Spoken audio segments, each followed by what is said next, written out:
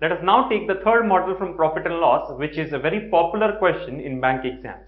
Here, the profit made by selling an article at some value is equal to the loss made by selling the article at some other value. And from this data, we are supposed to find out what is the cost price. Let us look at the question. The profit earned by selling a phone for rupees 18,000 is same as the loss incurred after selling it for rupees 16,800. What is the cost price of the phone? So as you can see here, the profit earned when it was sold for 18,000 is same as the loss. Profit is equal to the loss when it was sold for 16,800. So from this data, we need to find out the cost price of the phone. What is the cost price of the phone? Now, as given in the question, the profit made is equal to the loss. Profit is made in one case, loss is made in some other case, but these two are equal. Now, we know that profit is nothing but selling price minus cost price, and loss is equal to cost price minus selling price. As it is the same article that we are talking about in the two cases, the cost price is equal. But here, the selling prices are different. So, let us take it as selling price for profit and selling price for loss. Now, selling price when it was sold at profit was 18,000. So, 18,000 minus cost price should be equal to cost price minus the selling price when it was sold for loss is given as 16,800. So, this is equal to 16,800.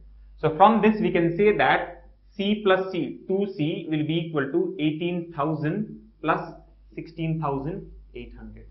Therefore, C should be equal to 18,000 plus 16,800. That is 34,800 divided by 2, which comes out to be 17,400. So the cost price of the phone here should be 17,400 rupees. Let us now take one more example based on the model 3 that we have just discussed.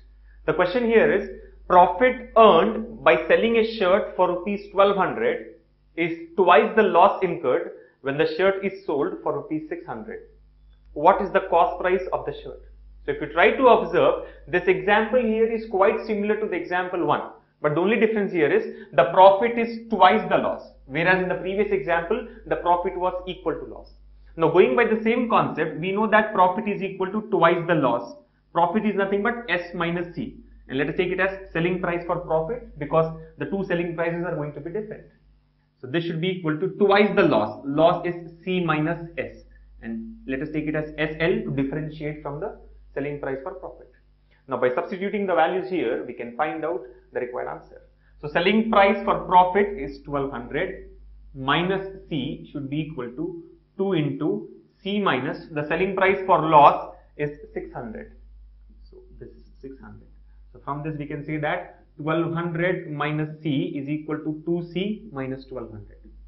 So overall 3C, 2C plus C, 3C is equal to 1200 plus 1200, that is 2400. So very clearly the cost price of the shirt here should be 2400 by 3, which is equal to 800 rupees. So this is how we get the cost price in this case when the profit is equal to twice the loss. So what you can understand from these two examples is always try to write the proper equation. Profit is equal to loss as in example 1 and profit is equal to twice the loss or thrice the loss as per the given question. And then just substitute the values properly and get the required answer.